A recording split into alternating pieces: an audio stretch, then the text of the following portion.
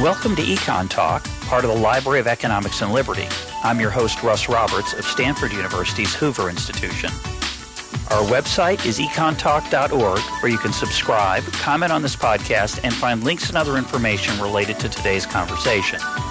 You'll also find our archives, where you can listen to every episode we've ever done going back to 2006. Our email address is mail@econtalk.org. We'd love to hear from you. Today is November 16th, 2017, and my guest is economist and author John Cogan. He is the Leonard and Shirley Eli Senior Fellow at Stanford University's Hoover Institution. His latest book, which is the topic of today's conversation, is The High Cost of Good Intentions, A History of U.S. Federal Entitlement Programs. John appeared previously on EconTalk in July of 2006. Talking about healthcare, which was the 12th episode of EconTalk. John, it's been a long time, although we've talked since then, but it's a long time since having you on the program. Welcome back. Well, thank you, Russ. I'm delighted to be back, and I assure you that I have been doing some work besides this project between 2006 and now. But I bet it doesn't feel that way. Pardon me? I bet it doesn't feel that way. It's a big book. No, it doesn't. But I am delighted to be back on your show, and let's go ahead. So I said it's a big book. I don't want to discourage any purchasers or readers. It's not super long. It's a little under 400 pages, but it's a very comprehensive and a remarkably clearly written book on the history of the federal government's role in transferring money to various classes of American citizens. And I learned a great deal from it. I want to start with the beginning, which I knew very little about. The beginning of federal government entitlements is pensions for war veterans. Take us back to the beginning. Well, that's right, Russ. You know, most people think that the sort of entitlements began with the New Deal, but it turns out that entitlements are as old as the Republic. And as you said, the first entitlement program was a disability pension program for wartime veterans of the Revolutionary War. And it was followed, of course, by similar programs for persons who were disabled during wartime service in each of the subsequent wars during the 19th century. But the Revolutionary War program sort of set the patterns that all entitlements follow. What you see in the Revolutionary War pension program is almost exactly what you see in modern entitlements, all of the same patterns, an incremental expansion of benefits occurring usually when there are times of budget surpluses. Each expansion tends to be permanent. And therefore, when Congress considers a subsequent expansion, it regards all previous expansions as a base upon which to consider the next expansion.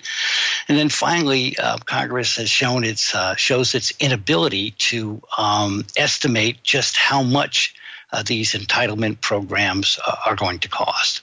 So everything that you see in modern entitlements, we see in the Revolutionary War pension program. And then we see it in 1812, and then we see it in the Civil War. The part that's interesting to me is that it starts off – let's talk about how the eligibility evolves over time. So it starts off, if you were hurt in the war, you get a check, which a lot of people thought, that seems fair. You signed up for – or in those days you signed up. You didn't expect to get hurt. You knew you could, but if you did, it seemed pretty reasonable that you'd get compensated extra above and beyond whatever your pay was. Yes, that's correct. The Revolutionary War pension program started out actually with a fairly narrowly defined group of veterans. As you said, it was those that had been injured in battle or the widows of those that had lost their life in battle. But the only group that was eligible among those disabled veterans were those that had served in the Continental Army or the Continental Navy. Members of the militia or volunteers were not eligible. They were a state responsibility. The Continental Army was the federal responsibility. But 20 years after the program had started, Congress was experiencing large budget surpluses, and the program was expanded to include veterans who had served in the militia or who had volunteered for service during the War of Independence. And then about 10 years after that, another expansion occurred. And then the final liberalization is perhaps the most interesting one. It occurred in 1832, and it was the Universal Pension Law. And it granted disability pensions to any soldier who had served during the Revolutionary War in any capacity for at least 9 months. And so he had gone from a program where the group of eligible recipients was pretty narrowly defined to one where eligibility was simply service to one's country, regardless of the capacity in which you served and regardless of whether one was disabled or not. And of course, at that point, there weren't so many of them left. So it was a relatively inexpensive expansion. Well, one would have thought so. 1832 was 49 years after the Revolutionary War had ended. I think life expectancy was around age 65, maybe.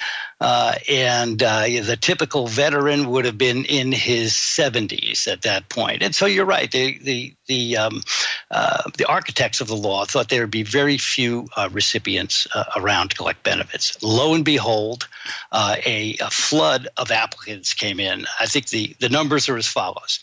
The architects expected about 10,000 soldiers to apply and qualify. A year later, 24,600 had qualified for benefits. And so, like in modern entitlements, they had completely underestimated the number of soldiers who would eventually receive benefits. I think the cost of that program was extraordinarily high. In 1833, Revolutionary War pensions accounted for about 1/4 of federal spending. There's a funny quote that I have in my book from John Quincy Adams about this remarkable number of veterans who came forth to claim benefits. And his quote goes as follows. He says, Uriah Tracy was his friend and a former senator. But Uriah Tracy used to say that the soldiers of the Revolutionary War never die, that they are immortal. Had he lived to this time, he would have seen that they multiply with time. So some of that was just bad actuarial estimates. Some of it was fraud, presumably. And some of it just was a surprise at how many people were willing to go through whatever the process was of applying. And that's a very important point you just made, Russ. Throughout history, what we've seen with entitlements is that if you provide a benefit, you will end up causing individuals to respond to the incentive that the benefit provides, modify their circumstances so that they can qualify for assistance. And sometimes it borders on fraud.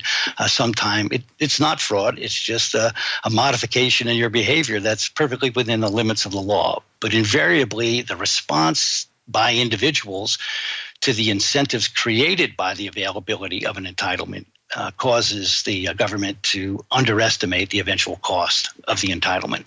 It just reminds me, one of the things I really enjoyed in the book were the quotes from various brave senators typically, or members of Congress, occasionally a president, who would try to stand athwart the tide of expansion, whether it was Social Security or Revolutionary War pensions. And they'd say, well, this is irresponsible. We know this isn't true. We're never going to do this, that, and the other that we claim we're going to do. And it's nice to have those heroic but ineffective efforts noted, and some of them are quite entertaining. I just want to mention that. But one of the things I learned most from your book that I already knew in some dimension, but your book really brings it home, which I found very valuable, is that if you ask economists, and I think we often teach our students this way. I try not to, but I think it's a common approach. If we say, well, what determines the size of government? Well, people will, in a public finance class, they'll teach the following. They'll say, Well, we look at the things that the market doesn't do well, externalities, public goods, and that's where government has a role to play. And then we have to worry about taxation, how we're going to raise the money, and we try to do that in the most efficient way possible, and we try to spend the money as wisely as possible, et cetera, et cetera. But what your book shows is that that model of how government actually behaves is not so accurate, in particular in this throughout really the whole history of entitlements. Budget surpluses didn't ever, at least in your story, maybe you cherry-picked, but budget surpluses never it caused politicians to say, well, hey, we can cut tax rates and give people back money to spend on their own. Instead, it's like, well, let's give away more money than we did before. And it's interesting, I think most people don't think about, I certainly don't always think about it, that in 1832, there wasn't a lot of government revenue from anything other than tariffs. What else was there money coming in for? There's no income tax. Where else did the federal government get its money besides tariff revenue? And what else was it spending money on besides these pensions that, as you say, were a quarter, which was kind of shocking, a quarter of all government spending at that point. Of course, it was a low level of total spending, but still 25%. So the tariffs were important. Your listeners might remember the tariff of abominations in 1828, which provided a significant amount of tariff revenue. But the big bolus of revenues in the 1830s and late 1820s came from land sales. The government was offering up lands in the western regions, and it brought in a huge amount of revenue. In fact, in 1832, the surplus of revenues was more than twice expenditures. So there was this massive surplus. Andrew Jackson had vowed that he would use the surplus to extinguish the national debt that various presidents had moved to reduce, but he was going to extinguish it. And then, of course, we saw Congress's response to the surpluses, which was the tremendous expansion of the Revolutionary War pension program. But the vast majority of other spending by the federal government outside of pensions was for national defense. It has always been, until the modern era, the principal reason for government expenditures. In fact, this 1832 or 1833 experience where the pension expenditures rose to a quarter of the budget, that was only in 1 or 2 years. After that, the pension expenditures declined quite rapidly and fell to down below 10% of the budget during the latter part of the 1830s, 1840s, and so forth. And so there was a real spike in spending as a consequence of the benefits. It turns out that these benefits were made retroactive, about 18 months of retroactive benefits, and that's what caused the spike. But most government expenditures back then and until, I would say, the 1970s were on national defense. So my favorite fact in the book, and this is great for cocktail parties listeners, this is gonna blow you away. It sounds like it's literally impossible. It can't be true, but it is true. We're going to finish up our conversation about veterans' pensions, which is this early period of the 19th century in entitlement spending by the federal government. The Civil War ends in 1865, and Union soldiers only get pensions for, and you'll tell us how that evolved in a minute. But think about this. That's 152 years ago. And yet today, in 2017, or at least when you were writing your book, there is still someone receiving a pension from the Civil War. Now, a Civil War soldier, I guess, could have been 18, right. 17. I guess they could have lied about their age. They might be 16. But we're now, that person 152 years later would have to be 168 years old. So no human being that we know of in modern times has lived to that age. So it seems to defy logic that there could be anyone still receiving a pension based on their Civil War service, and yet we have the story of the great Irene triplet. So tell us about Irene. Yes, a truly remarkable story of how Congress, when it legislates entitlements, very often cannot see where these entitlements will go. So Irene Triplett is, I think she's 87, perhaps 88 this year, and she's still alive. She is the daughter of Mose Triplett, and his wife, who was named Elida Hall and eventually Elida Triplett. But Mose was he was a Confederate soldier during the initial years of the Civil War, and he decided that he would switch sides near the end of the war. And then when Congress eventually granted disability pensions to virtually all Civil War veterans, Union veterans, Mose received a pension. In 1924, Mose, who was at that time 78 years old, and should be about to lose the pension because he's going to die, and that's it. 1924. That would be a long time after the Civil War. It is. So he married Elida Hall, and Elida was 28 years old at the time.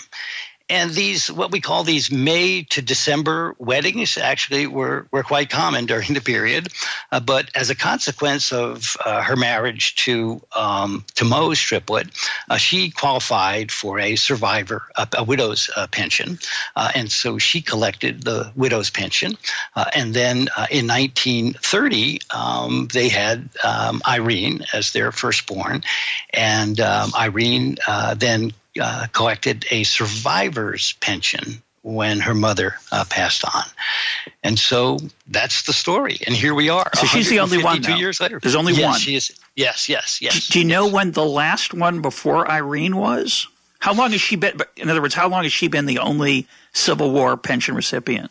So that's a very good question. I don't know, but I do believe that there was a Civil War widow, I believe, and perhaps, I think I've got this right, who passed away just over a decade ago. Mm. And so it is amazing how long these pension programs operate.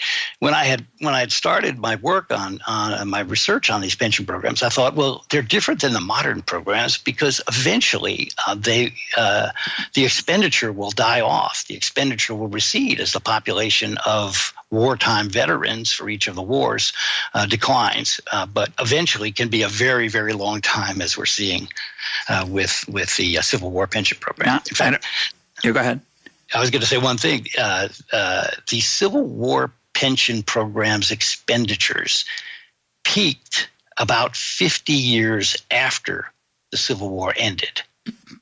And so it was a consequence of incremental expansions of eligibility and benefit levels that led to this growth in the pension program.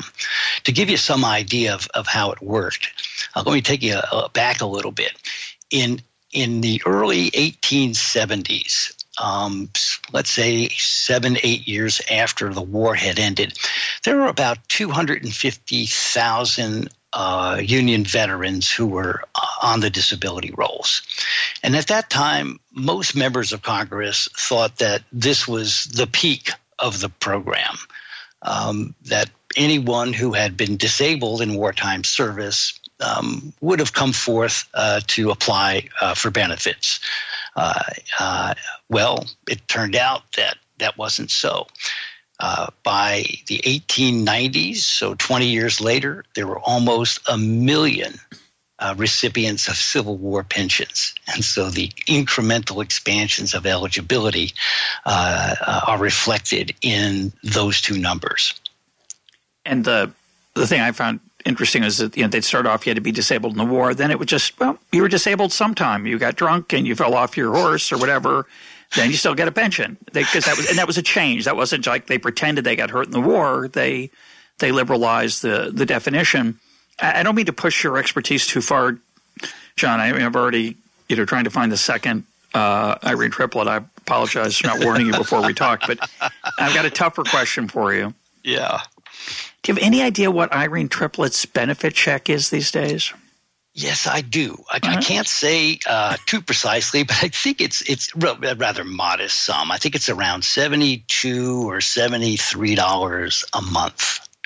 And so it's very modest benefit. Because they made a mistake, from Irene's perspective, they never indexed it for inflation.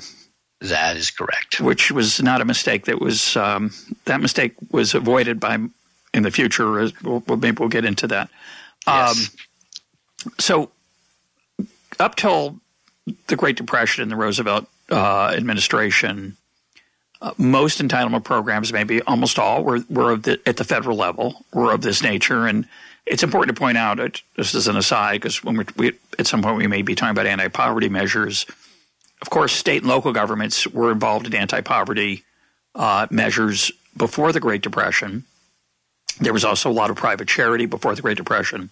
But what makes the Great Depression important, among many, many reasons, but one is it's the point where the federal government gets deeply involved in anti-poverty, which ends up, in my view, killing off all private efforts to fight poverty that had been in place before. You can debate whether they were successful, ineffective, whatever, but it certainly is a watershed moment. How else did the Great Depression change? Of course, we got Social Security, we got many, many changes. So talk about Roosevelt's role in the process. So from an entitlement history standpoint, the New Deal did the following. As you said, Russ, prior to the New Deal, all of the major federal entitlement programs were programs that benefited individuals that had performed some form of government service, either veterans or civil servants. The unique feature of the New Deal entitlements were that they expanded the eligible group of individuals for an entitlement program to members of the general population. So if you turned age 65 and you had worked in a covered job, you were now eligible to receive a Social Security check. Unemployment insurance was another example of a entitlement benefit for the general population. Same thing with welfare.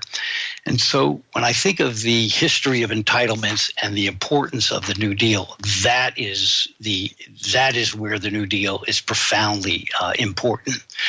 We saw in each of the earlier entitlement programs this tendency to liberalize the eligibility rules for an entitlement program so that it ends up covering almost anyone who could be remotely considered to be worthy of assistance. And that force was now, with the New Deal entitlements, going to operate in a much broader and much bigger way as these entitlements applied to the general population.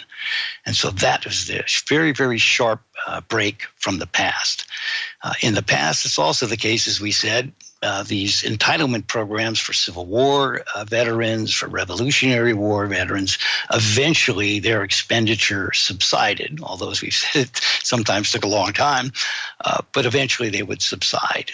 With the New Deal entitlements, one cohort of recipients would replace another. The programs would become permanent, with a stock of recipients replaced every generation in the case of Social Security. And so when you think about the dynamic of each entitlement expansion creating a new base upon which future entitlement expansions would be considered, now we're going to see with the New Deal entitlements and subsequent entitlements, this operate with a tremendous force, causing entitlement expenditures to grow enormously over the past 70 years. But there is something, again, a shocking thing I learned that I was totally unaware of, that a number of times President Roosevelt was a vehement restrictor of government spending on entitlements, and that he tried very hard and sometimes successfully at limiting entitlement expansions. Talk about what happened there. So Franklin Roosevelt was obviously a very, very complicated man, and we associate his tenure in office with launching the entitlement state. But the Franklin Roosevelt of 1933, the year he took office, was a very, very different man. Roosevelt had campaigned as what I would call an orthodox economist. He believed that large budget deficits were would do damage to the economy. And so he had pledged to reduce government spending as a way of reducing the budget deficit. So when he got into office, veterans programs, primarily programs for World War I veterans at the time, were about 25% of federal spending. So one couldn't shrink government spending without taking on the veterans programs. And so 7 days into office, the president asked Congress if they would repeal all of the veterans' entitlement programs, except for the Civil War entitlement. But the entitlement for disability benefits to World War I soldiers, to Boxer Rebellion soldiers, to the soldiers of the Spanish-American War, and so forth. And further, he said that Congress should give him the authority to determine eligibility rules and set the monthly pension benefit for those who qualified. Congress, 10 days later, gave him that authority in what is called the Economy Act, or an act which is formally entitled An Act to Maintain the Credit of the United States Government. And so within the next 3 months, the Roosevelt administration promulgated regulations that restricted eligibility for certain types of veterans and reduced benefit levels by as much as 25%. So what Roosevelt accomplished then over the next year was to reduce the veterans' disability rolls by about 50%. A year after his regulations went into place, there were almost 400,000 fewer disabled veterans on the rolls than when the law had been enacted and the regulations promulgated. That action is the largest reduction in any entitlement program in American history. Nothing comes close to it. It was an extraordinary achievement for him, and one that you don't really read about too much in the history books about the New Deal. And I have to say this about Roosevelt: he was a very, very tough competitor.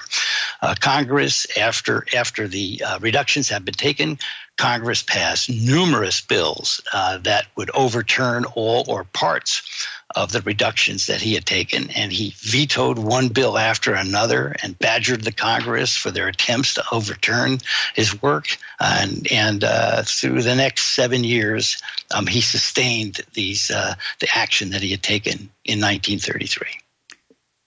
How did he justify those reductions in beneficiaries? I mean, it sounds like a horrible thing. People were disabled, and he's cut them off.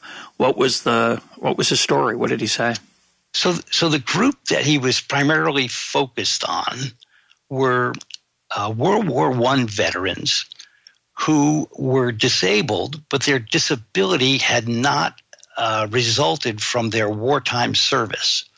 So they had become disabled sometime in the 15, 16 years since the war and had qualified for benefits. We call them non-service connected disabled veterans. And Roosevelt's view was those soldiers had no right to a disability benefit. The federal government owed them no benefits just for their service. He believed in the idea of a citizen soldier, In a time of war, all citizens were expected to serve their country and defend their nation. If you were disabled during wartime service, of course, society was obligated to take care of you. But if you came out of the war unscathed and were subsequently disabled while on the job in a manufacturing plant or on a farm or whatever, society owed that soldier no assistance. And so that was his policy argument. It was really no different than the policy that the founders had followed in deciding on pensions for Revolutionary War veterans. So it had a very, very long legacy. So that was the main policy argument he made. He was also made the case that the federal budget deficits would eventually be the ruin of a country. And he made a strong case on the general ground that the deficit had to be reduced. They wanted to spend that money on other things. And of course, that's in modern times what has happened. We've made a massive decision toward transfers and away from things government used to do as large expenditures of money, at least in percentage terms. And we'll talk about that. We'll talk about that toward the end. But for now, I want to talk about Social Security, which really is the more things change, the more they stay the same. Although it's important to remember that when Social Security was first passed, it's really kind of shocking politically. There were only taxes. There were no benefits. That's right. Now, the benefits that were paid, 5 years after the program was established? Yes. Were really quite spectacular for how much people had, quote, put in. But the original idea was it was an insurance concept that you would be compelled to put aside money, and then the government would take care of you. And, of course, over time, that changed a lot. The connection between how much you contributed and how much you got back got looser and looser, and it became much more of a redistributive program. But I want to start in the early days. So when the program starts, I think in 36, is that correct, when the first taxes are collected? 37. 37? Yeah. So passes, I think, in 35, starts in some kind of 36. Taxes start collected in 37. But nobody's going to collect a penny until 1941. Is that right? Right. And in 1941, anybody who's eligible, we'll talk about that in a sec, is going to get a very nice check, having only paid taxes for at most 4 or 5 years. So talk about how the original coverage was set up and the original financing and how small it was. I was shocked to read that even by 1946, only 1 in 6 workers over 65 years of age were receiving benefits, and only 1/3 of workers were taxed. So there was a lot of coverage differences compared to today, where almost everyone is receiving and being taxed. So give us a little bit of that history. Right, so the program started out primarily for industrial workers, and large numbers of service workers and farm workers were not covered. And so it was very, very confined to maybe about 50 to 60% of the workforce was initially covered by the taxes. And as you said, individuals wouldn't begin to collect benefits until the early 1940s.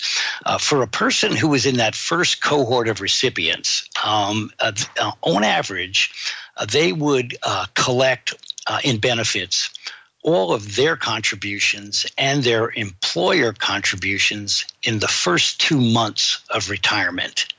And after that, they would be living on somebody else's dime. So from the get-go, we had this transfer aspect to the program. And as you said, it was not that it was still an earned right program in the 1930s, and it wasn't really until the 1950s and 1960s that it became what I think of as a complete transfer program. But explain that distinction. So in an earned right program or a normal pension program, money would be collected and set aside and invested to finance the future benefits to those that are now paying the taxes.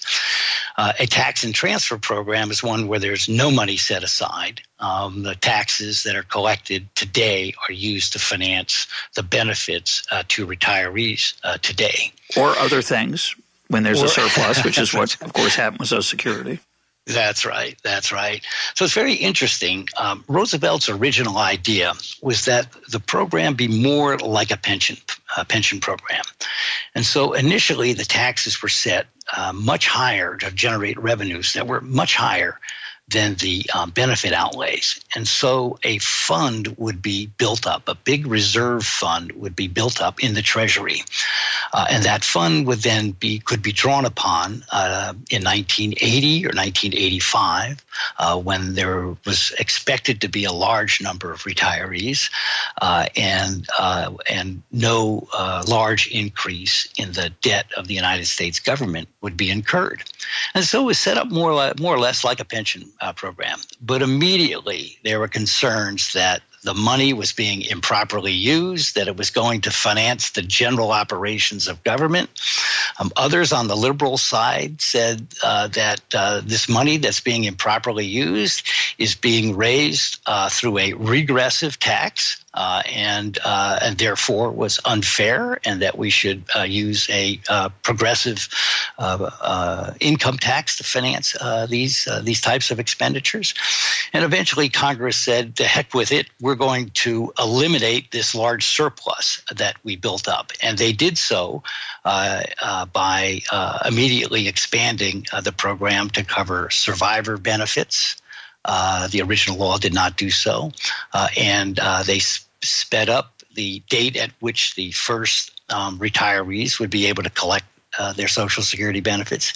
And, of course, they raised the benefit levels for those that were nearing retirement age. And so they had responded to the surplus of funds just like every previous Congress from the Revolutionary War time to the present had responded to large surpluses. They spent it. But since then, Congress has established what they think of as a pay-as-you-go policy. So the taxes that come in today go to pay benefits for those that are receiving the benefits today. From time to time, we get spurts of economic growth, as we did in the 1950s and in the 1960s and early 1970s, and surpluses have built up, and Congress has used those surpluses, as they had with the earlier pension programs, to expand benefits. But there is an illusion, and there is a theatrical aspect to this illusion that I did not realize, that the government invests. I can't say it without laughing, and I hate it. Sounds disrespectful, because there are people who will say with a straight face, very proudly and very adamantly, that the government invests that money, but it's an accounting sham. So explain how that sham works and the theatricality behind it, because it's really, I was again surprised to discover it. I always thought it was a total sham. It's worse than that in a way. It's a theatrical sham. It truly is. For years and years, all the Social Security Trust Fund was a ledger in the bowels of the Treasury Department. Revenues would come in to the federal government. Income tax revenues would be combined with payroll tax revenues, and the money is fungible. In the Treasury. Yes, the accountants would just separate it out, put one pot of money, the payroll taxes that they thought had come in, they would put that into a line or a column labeled Social Security, and they would record the outgo from this for this program as in another column, and that's all the Social Security Trust Fund was. But they established this for the public, this elaborate system where they would list in every Social Security trustees report published annually, they would list the so-called investments that the trust fund had made in Treasury securities. And the accounting is incredibly detailed. I mean, they will list literally dozens and dozens of securities that have been allegedly purchased with these funds, when in fact the securities that were quote unquote purchased really never existed, in the sense they were not marketable Treasury bills. The height of this folly or this story comes in the 1990s. We had large economic growth from 1983 through the early 1990s. And as a consequence, $1 trillion of surpluses had built up into the Social Security Fund. And of course, these were all just accounting surpluses. The money had been spent on other activities of government. But in any event, members would return to their districts. And as the $1 trillion balance in the fund became known to the public, they would be confronted by senior citizens in their districts at these town hall meetings, asking them, well, where is the trust fund? You know, you say there's $1 trillion here. Where is it?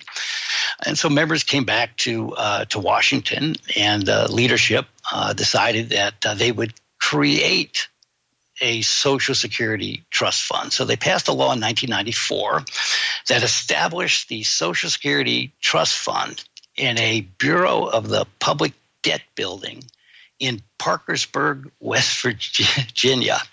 And so the trust fund consists of literally a file cabinet where non-marketable securities are placed each quarter, representing the holdings of the Social Security Trust Fund. Now, I want to emphasize that these securities are non-marketable. They cannot be sold in the market.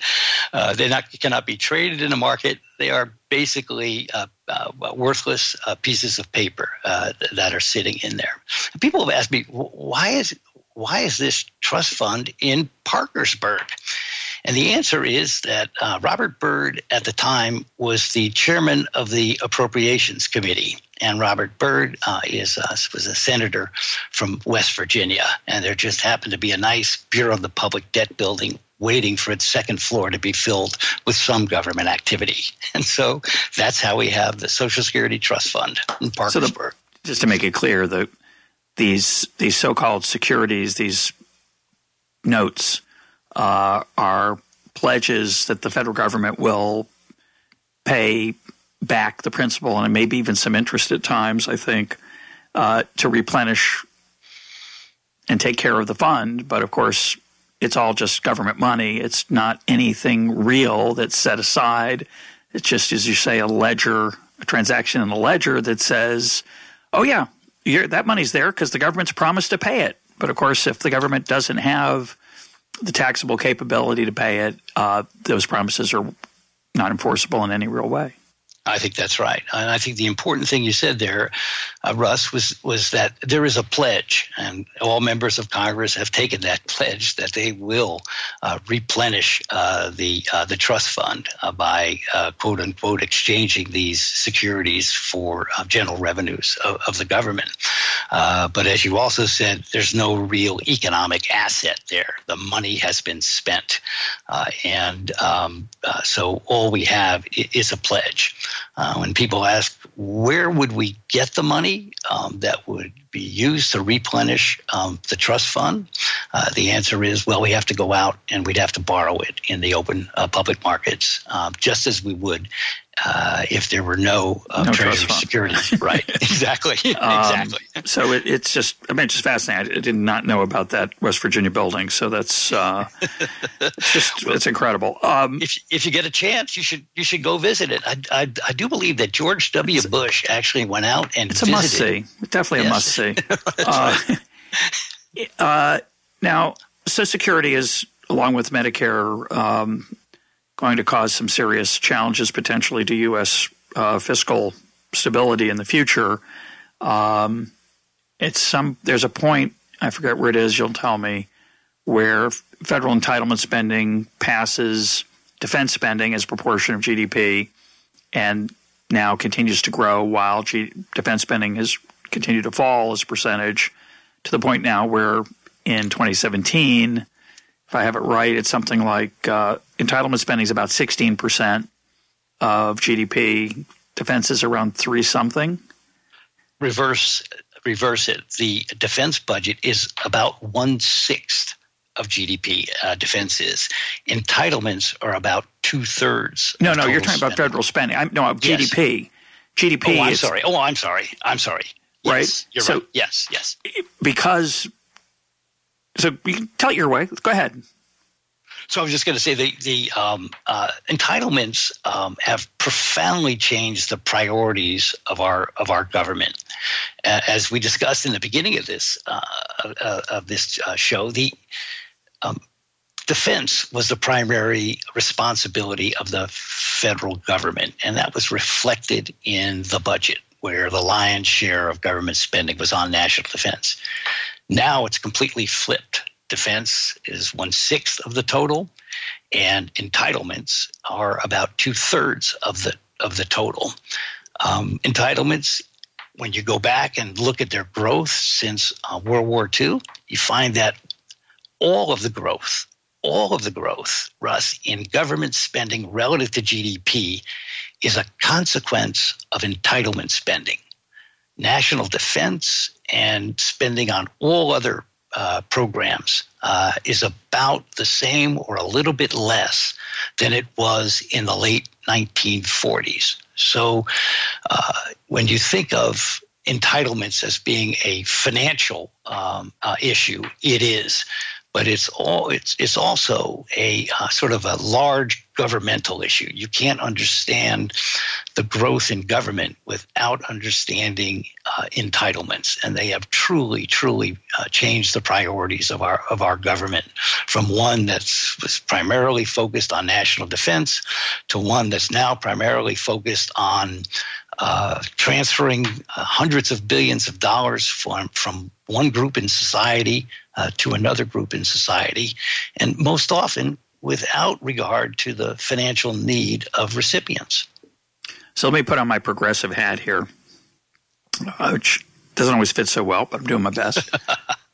So one view of this, what I was about to say was that with the baby boomers starting to retire today, and having health challenges, the role of Social Security and Medicare at current benefit levels is going to be increasing over the next 20 to 40 years, such that there's some serious questions as to whether those promises at the current levels will be kept.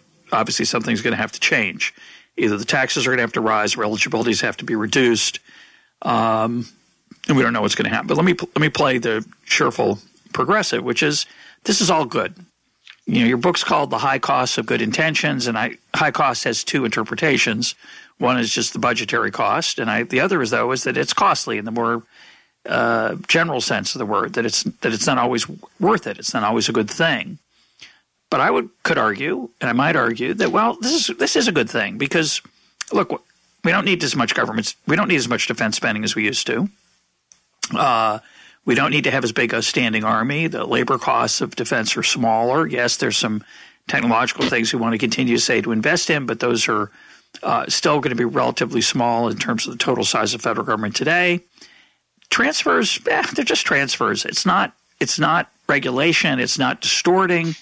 And what's the big deal? We'll solve this problem. We'll raise the retirement age to 70 because people are healthier. We'll raise the amount at which Social Security taxes apply, as we've done already. We'll continue to do that. We'll raise that ceiling. And then finally, we'll stop paying as much to people who have lots of money, which is nuts to my mind that we do that. And we'll solve this problem, and it's a good thing. It's not a crisis. These expansions of eligibility that you're worrying about they're not so important. It's just government moving money around. What's the big deal? So that is actually a very common view that all we're doing is moving money around from one group in society to another, and that there's no sort of social cost associated with doing so. But I think that's a misguided view.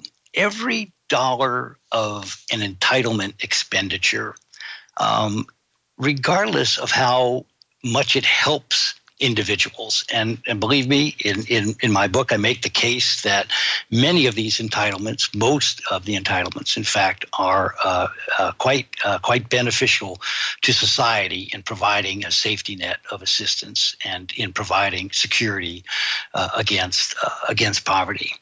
But the reality is, balanced against that is every dollar of entitlement spending ends up producing a disincentive for labor market participation, for work, for investments in human capital. And when you have an entitlement system that's as pervasive as ours, and so how pervasive is it? Well, in 2016, over half of all households were receiving some benefit from at least one federal entitlement program. If we take out the households that are on Social Security and Medicare, and we just limit the population to households that are headed by a person under age 65, the percentage of those households that are receiving assistance from at least one federal entitlement is 41%. And so these entitlement programs, every one of them contains, as I said, some work disincentive. Clearly, when you reduce benefits as income rises, as we do with our welfare programs, you create a work disincentive.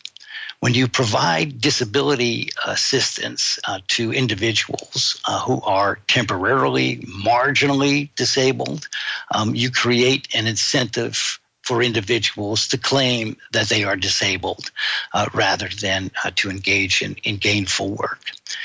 Social Security and Medicare have become incredibly generous. Here's a fact that your listeners may not be aware of. The typical married couple that reaches age 66 today and begins to collect Social Security and Medicare benefits will receive, on average receive benefits that total $50,000 a year. Now, the median household income of households under age 65 is not much higher than that. And so the transfer that is being made to senior citizens, who arguably are the most well-off demographic group in America, is really, really quite sizable.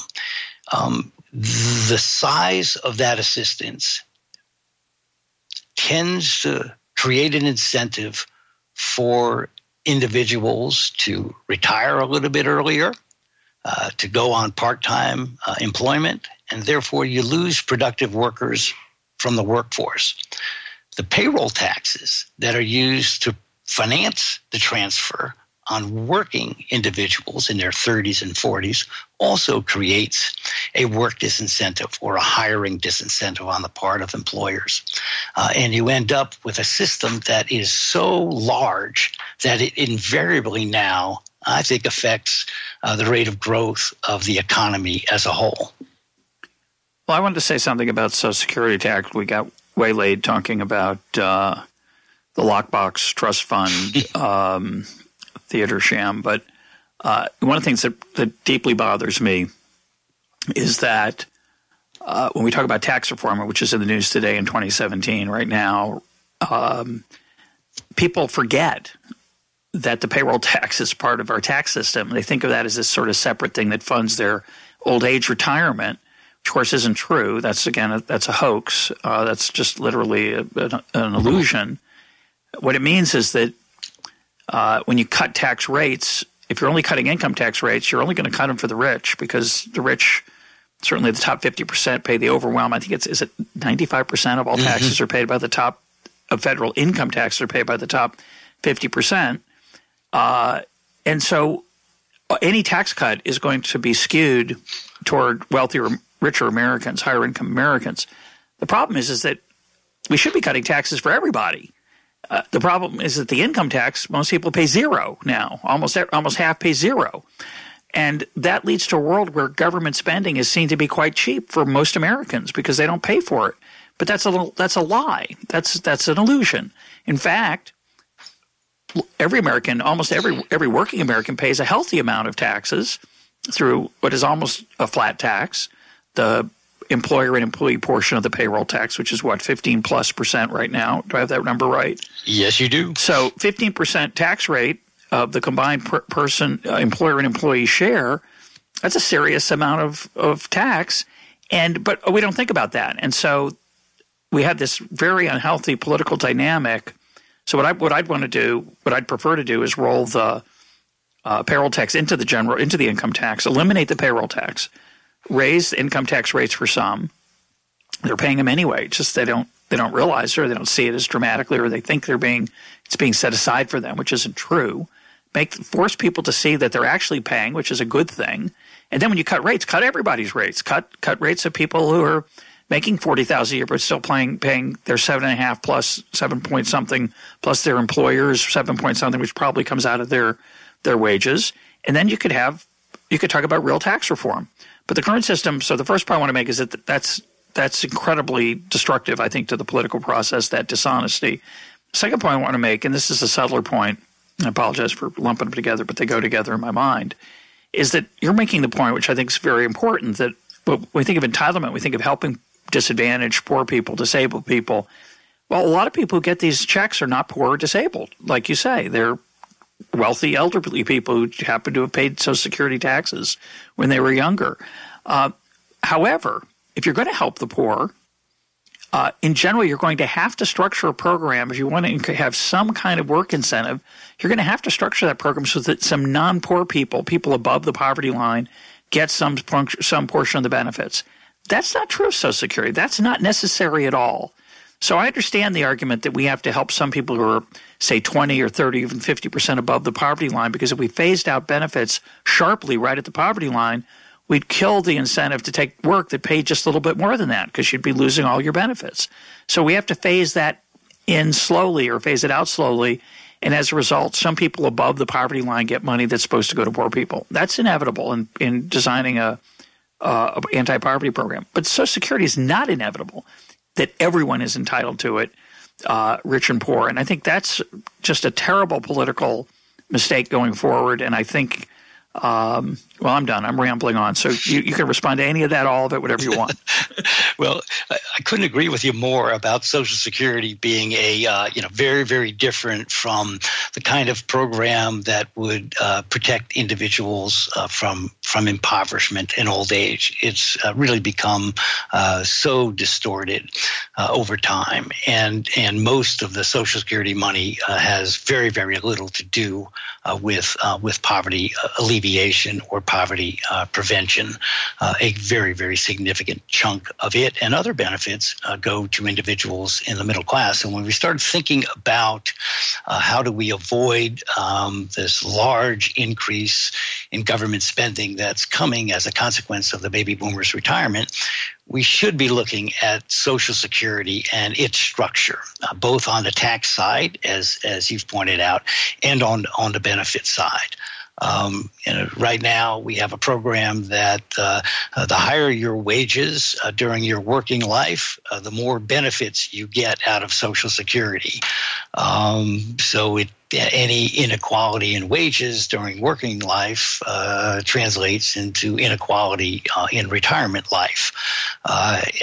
Most of the individuals that receive Social Security are not impoverished. And so the place to start, I think, is, as you said, with going back to the original notion of Social Security, which would be anti-poverty program, and think about feathering down the level of benefits as a family's income rises, even during their retirement years. When I make that observation, I always get the response back, but I paid into the program. And I say, but you didn't. Those benefits went to pay for your mother's and father's Social Security benefit, not yours. and you paid into food stamps. You didn't get your money's worth out of that either. You paid into defense. You didn't always have to get to use that either. That's called taxes. It's the way the system works. Why you feel a claim on Social Security benefits simply because there was a program that alleged that you were putting aside money for your own retirement when in fact you weren't, unlike, say, your private savings, which, that I'm going to take. I'm happy to take that. I saved. I did without consumption so I could have money when I got older. But the government forced me to pay for other people's benefits and the war in Vietnam, by the way, and other things that had nothing to do with Social Security. They used that money for farm subsidies and everything else. And the fact that we had this theater that said it was for me it's theater. So just get with the program, folks. Well, and now my angry listeners over the age of 65 are gonna tell me that I'm wrong, but I think I'm right.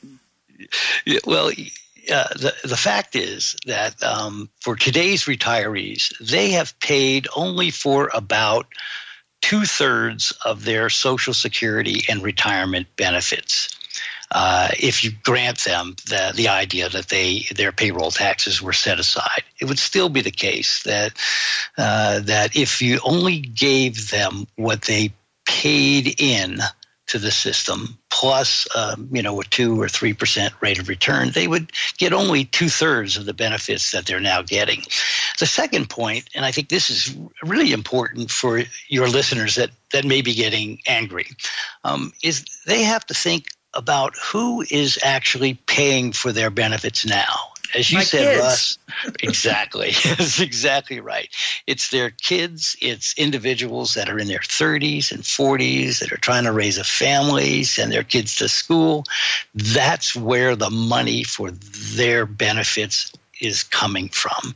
And if they keep that in mind, they might think, well, maybe I could do with a little bit less of my Social Security benefit if it results in a reduction in the tax liability that's levied on younger workers. But it has to be kind of together. There has to be a concomitant reduction in that payroll tax. And that might be a way of phasing it out and achieve your goal, Russ, of getting rid of the payroll tax altogether and having a uniform treatment of income for the purposes of taxation. I think it's appropriate at this point in the conversation to quote the great French economist Frédéric Bastiat. He said, "The state is that great fiction by which everyone tries to live at the expense of everyone else." And I think that's the worry for me. I don't know if, when people worry or express concerns about the size of entitlements, I really do feel, you're denting me a little bit, but I generally feel that of all the things government does, giving money to old people is not the worst thing. It's even with the disincentive to work. I don't know how large that is, and I'm talking about the disincentive both to the recipients and the taxpayers who finance it. Of course, of all the distorting things the government does, transfers are. I accept your point that there is a distortion, but it's relatively small compared to certain regulatory interventions and other things that the government does. But I do worry about the long-term trends. So, if we think about, there's a lot of people interested now in a guaranteed annual income, a universal basic income, it's sometimes called, where everyone, again, rich or poor, to avoid incentive problems, would get and phase out problems. Everyone would get the same amount from the government. And there is at some point a point where the government, quote, can't afford that, and where more productive and legitimate uses of government money are not going to be available because the budget isn't there. How worried are you about that, about this entitlement train continuing to speed up and potentially creating something more catastrophic than just the distortions that you're worried about that I may be a little less worried about? Yeah, well, very concerned. There are about almost 50 million persons aged 65 and older today in the United States. In 20 years, there's going to be about 80 million. So there's at least. Right, at least. Because healthcare innovation might make that a bigger number. I don't know.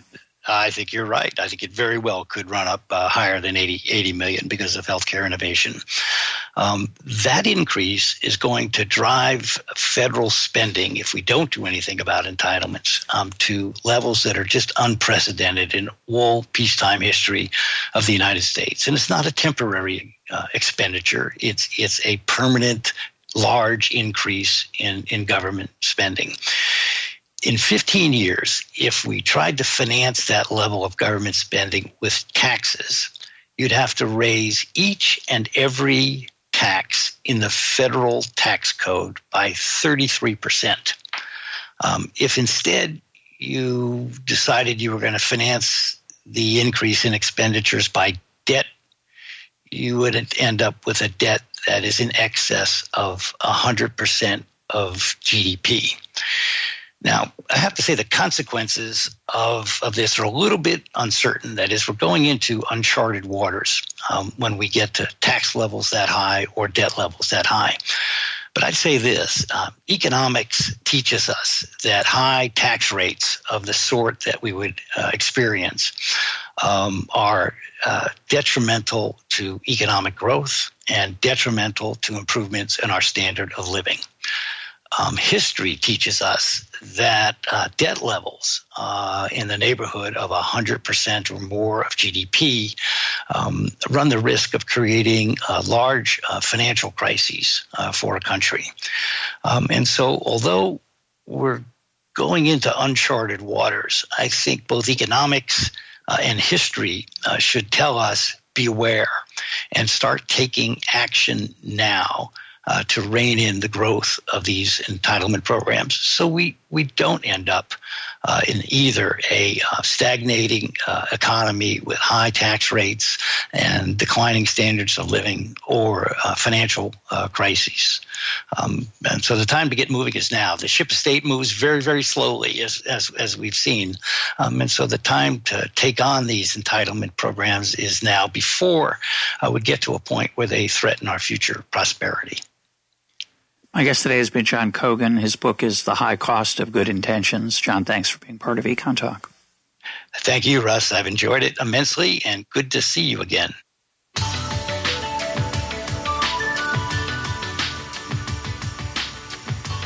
This is EconTalk, part of the Library of Economics and Liberty. For more EconTalk, go to econtalk.org, where you can also comment on today's podcast and find links and readings related to today's conversation. The sound engineer for EconTalk is Rich Goyette. I'm your host, Russ Roberts. Thanks for listening. Talk to you on Monday.